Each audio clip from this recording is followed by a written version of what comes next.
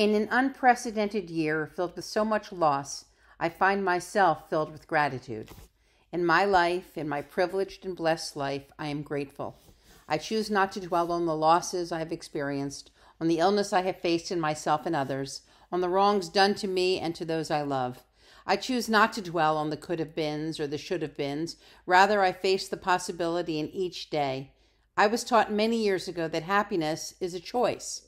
Some days that choice is unreachable, but on the days it's within my grasp, I reach for it.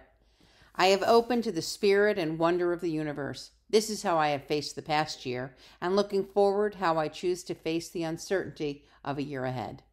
I pray for the healing of the world and the healing in each of us. May we be graced with self-knowledge and forgiveness, and may this season call us to the action, the shofar call of choosing life.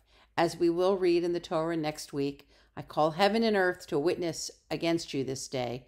I have put before you life and death, blessing and curse. Choose life.